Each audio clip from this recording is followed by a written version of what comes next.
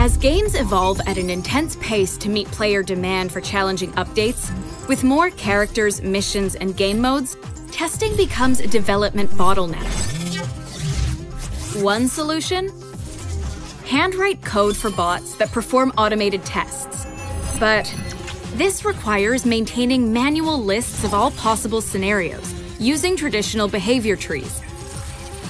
Whenever new content is introduced, developers would need to spend massive amounts of time manually adding hundreds of new combinations to the tests.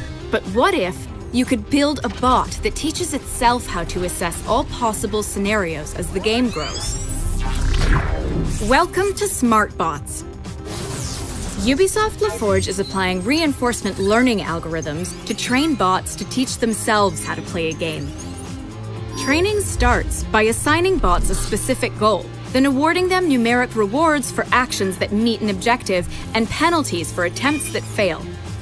Performing randomly at first, the bots learn by trial and error, eventually finding the optimal action sequence to reach a goal by collecting the maximum rewards possible.